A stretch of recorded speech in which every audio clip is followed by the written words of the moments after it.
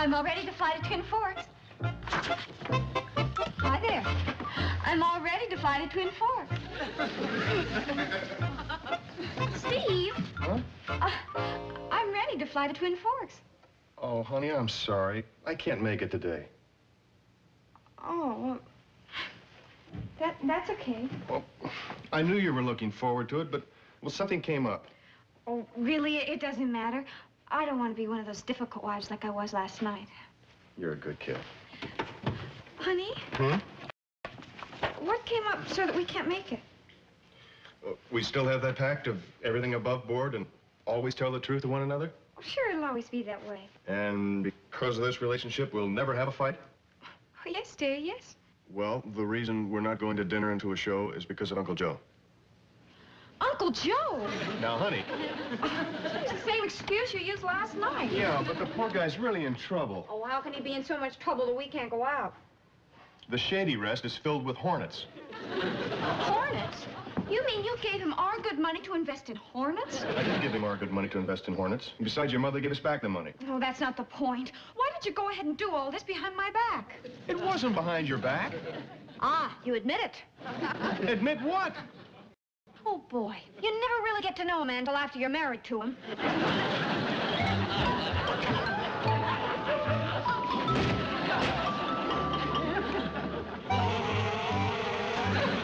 Got another one. Me too. Well, stick with it, Bobby Joe. We've only got 40,000 more to go. Girls, I'll be right back. I'm going over to the Pixie Hotel and make arrangements for our guests and ourselves. You mean we're going to have to move out? Well, somebody's going to have to move, and since it's not the Hornets, it's going to have to be us. Mom! Don't argue. If you want to stay, you get out your sleeping bag, zip it clear to the top with you in it.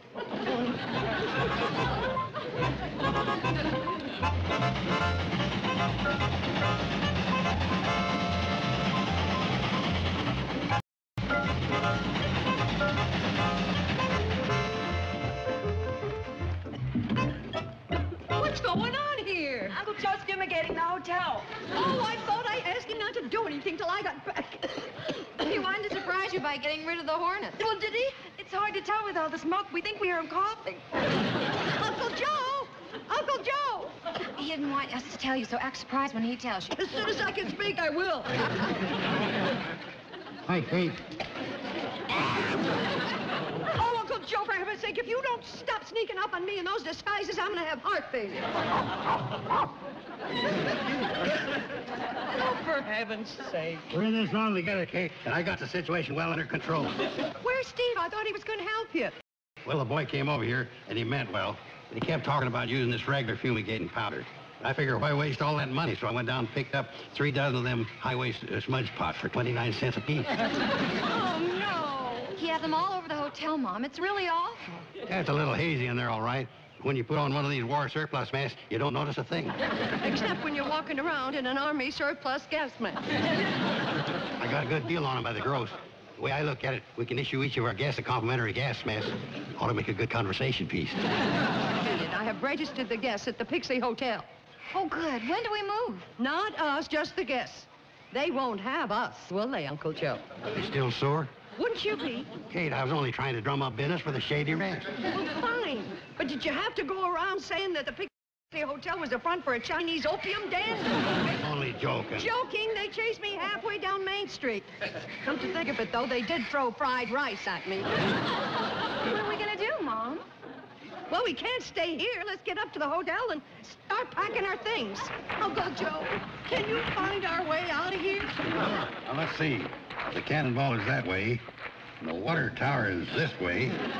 That should be... No, that's not right. Congratulations, Uncle Joe. I didn't think you could do it. What? You've lost the shady rest.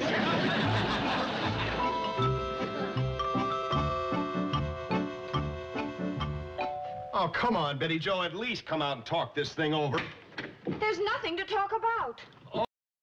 Look, this whole thing is a big mistake. It all started out when we got on that silly always tell the truth kick. Oh, you'd rather have us lie to each other. I don't mean that. Good. It's just that if I'd have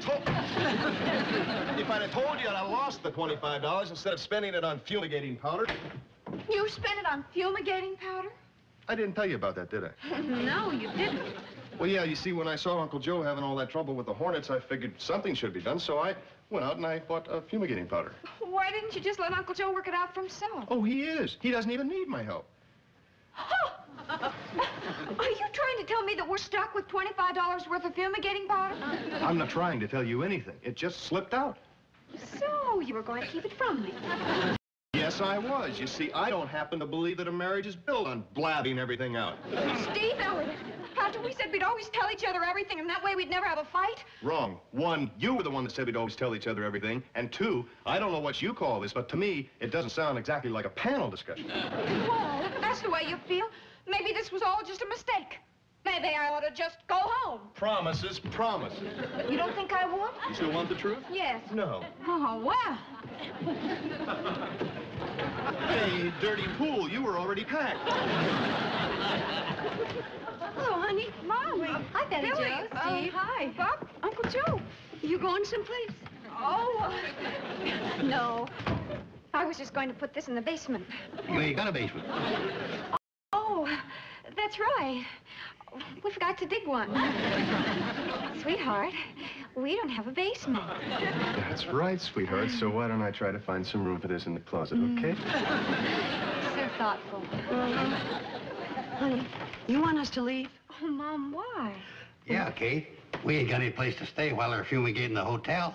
Gee, Betty Jo, we just hate barging in on you newlyweds like this. Yeah, we just hate it. Oh, they won't bother us. Oh, Joe, that's not the idea. Now, Betty Jo, you might say Excuse we're me. welcome, but... But around here, we tell nothing but the truth, right, Betty Jo? Right. So, if you want to know if you're welcome, the answer is yes.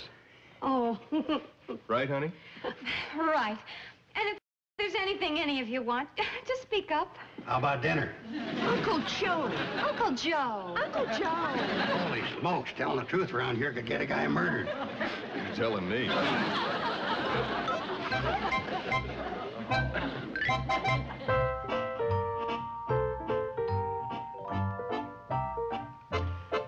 Kids, I want to apologize. The one thing I didn't want to do was invade your privacy, and here we all are. Mom, we're glad you're here because, well, I have a confession to make. When you came in, I was about to leave. And I was about to let her. And we realized that was about the dumbest thing that could have happened. So actually, we're grateful that you did come over. Very grateful. Oh, that's okay, kids. Always glad to help out.